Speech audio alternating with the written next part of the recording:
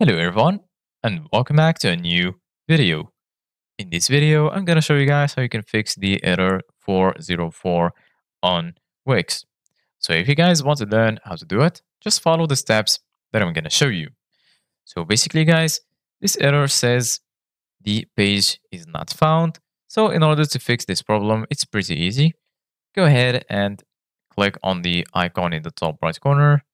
And then once you do that, you're going to find all of these sections right here. Go ahead and choose settings. And then this will take you to this page right here.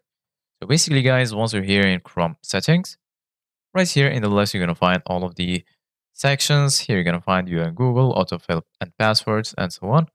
Go ahead and click on privacy and security. Once you click on privacy and security, here under safety check, you're going to find privacy and security. And then under this, you're going to find the option to delete browsing data. This will let you delete your history, cookies, cache, and more. Go ahead and click on this option right here. And then go ahead and check these boxes right here.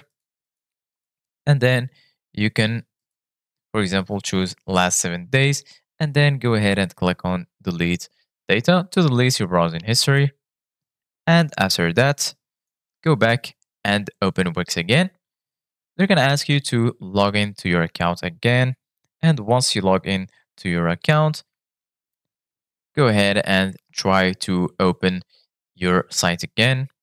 So for example, I'm going to open my site. I'm going to click on select and edit.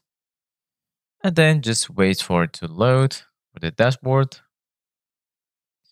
And then once you're here, click on these 3 dots and click on view live site. This will take you to this site and your problem should be fixed. Thank you guys for watching. See you guys in the next video.